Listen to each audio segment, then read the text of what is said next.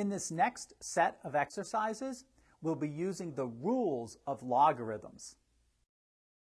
Express as an equivalent expression using the individual logarithms of a, b, and c. Log of the quotient a cubed times b to the 1/2 divided by c squared.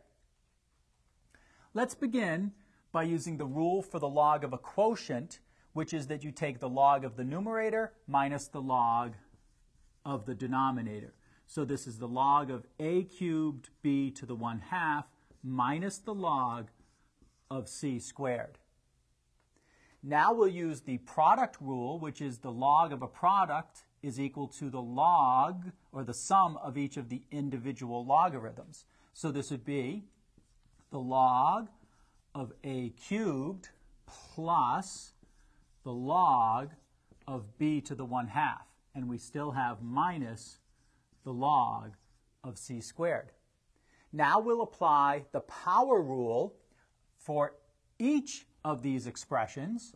So this would become 3 log of a plus 1/2 log of b minus 2 log of c.